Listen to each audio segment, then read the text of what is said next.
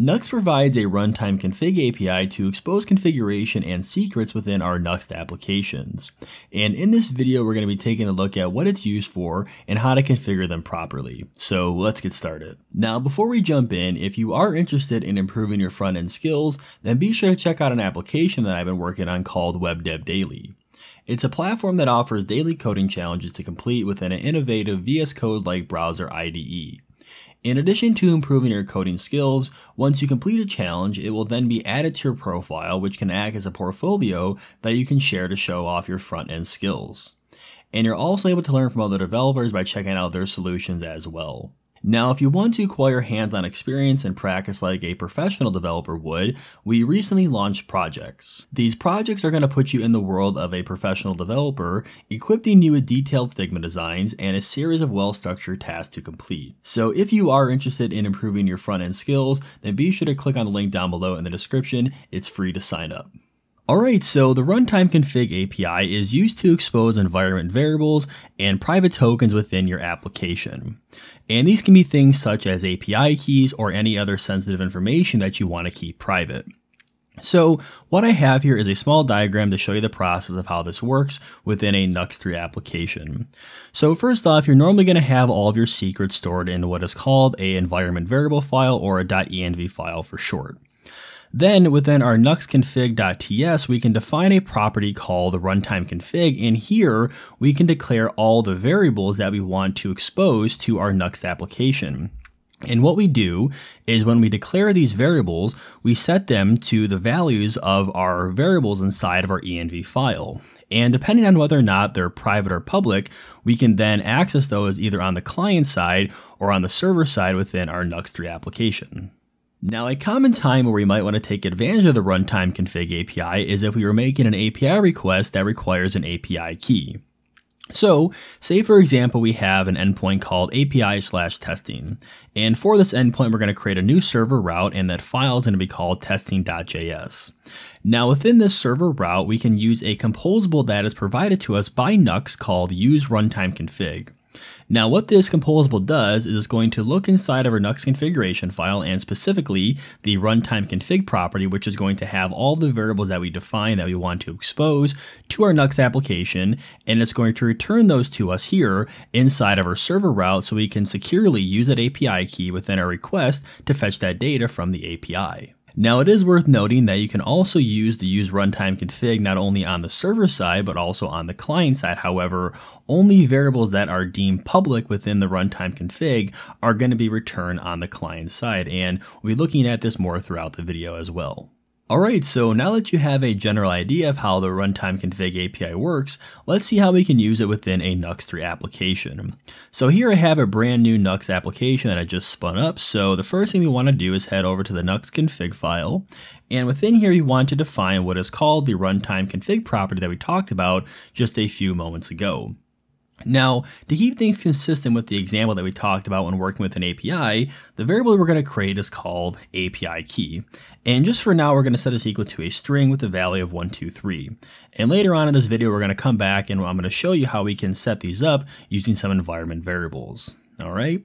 So now that we have this set up, what we're going to do is we're going to test this out within a server route.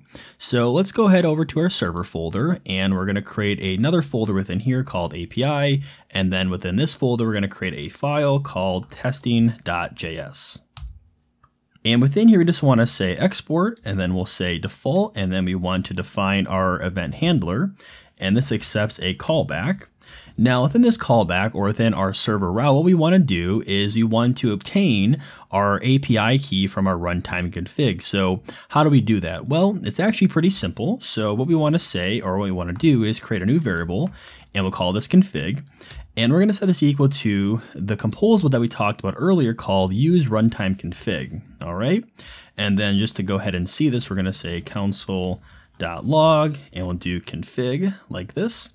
And then we can just return out of here. And now if we open up the console, which I already have this application spun up on localhost, and we head over to the browser and we hit the endpoint of /API/testing, and that's obviously going to do nothing. But if we head back over to our terminal, you can see now, since we're logging out to config, we're going to see our API key being returned here inside of our terminal. So as you can see here in the terminal, this composable does return us quite a bit of information.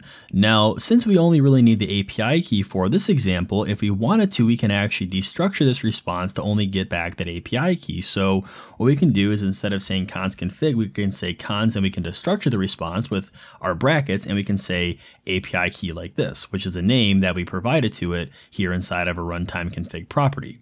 So now if we save this and update our console.log, and we save it, and we head back over, and we hit this route again. And here inside of the terminal, you can see that I hit this endpoint about 4 times, but instead of being returned this entire config, we're now only getting the value of our variable of API key. Alright, so as I mentioned earlier, we can also use this runtime config on the client side if our variable is public. Now, by default, any variable that is defined within the runtime config is going to be private. If you do want to create a public variable, what we want to do is inside of our runtime config property, we want to define another property called public, and then we can define all the variables that we want public within here.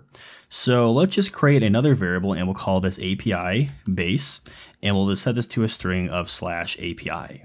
And now if we head over to one of our view files, we'll just select on the app.view, we should be able to access that runtime config variable here inside of our view file on the front end. So we can access it in the script if we want to. So what we can say is const, and we can destructure this, and we can say, I think we said API base like this, and we can set this equal to the composable called use runtime config. However, with our public key, if you recall from the last payload that we received when we were working on the server side, it's actually going to be stored in a additional property called public. So we need to attach that to here as well so we can destructure it.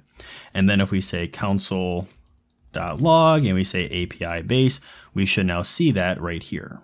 Now, if you want to access this value here inside of the template, you don't actually need to create a reference to it like we are here inside of our script. So inside of the template, what we can actually do is we can use our much-test syntax, and we can say $config, and then we want to access the property of public, and then we want to say API base. And if we save this, then we should see this value of /API being outputted here inside of our browser.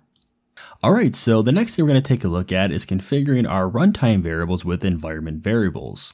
So right now our variables are being defined with just some hard-coded strings in here, which is something you really don't want to do because, for example, with this API key, it's private. When we push up this code, then this is going to be exposed within this configuration, which we don't want to have happen. So instead, we'll opt to configure these with environment variables. So here inside of our Nuxt app, we're going to need to create an env file since we don't have one already. So within our Nuxt app folder, let's go ahead and create this. We'll say .env like this.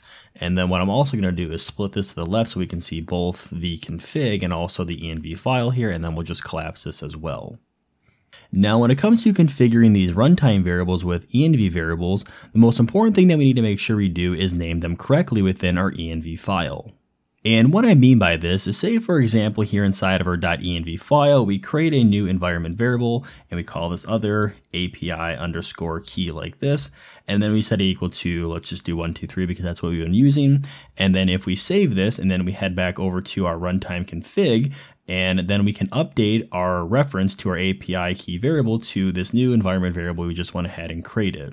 Now, this is something very common that I see a lot of developers do when using the runtime config, but this is actually the wrong way to do it because although this will work at build time, it's actually going to break during the runtime. So the recommended way to configure your runtime variables or runtime config variables with your env variables is to keep the same naming convention. So what you want to do is if you hover over your variable, you can actually see we're going to get a tooltip, and it's recommending that we actually call this Nuxt_API_key. So you want to append the keyword of Nuxt and then underscore followed by the name that you provided here inside of your runtime config, which is API_key. So it's just splitting the two words up via camel case with these underscores. So here inside of this env file, let's update this variable name correctly. So instead of saying other, we're going to replace this with Nuxt, and then we'll save this. And then what we want to do is we want to make sure that we have the correct name here inside of our Nuxt config as well. So the other thing we want to do is create one for our public variable we have of API base. Now the one gotcha with this is how we name it. So currently for our private keys, we have the Nuxt underscore being appended to the name of our variable. Now when it comes to public variables, we need to actually append this with Nuxt_public. So what we want to do is we'll copy this down, and then we'll also replace key with base, and then we also want to say _public here as well. Okay, if you don't do this, then this is not going to work when we assign it via the environment variable. So we also want to do is we'll just change this to /API like this. We'll save that, and then we'll just copy this here, and then we'll replace it with the association to our variable of API base, but we also want to make sure that we have the correct variable here as well.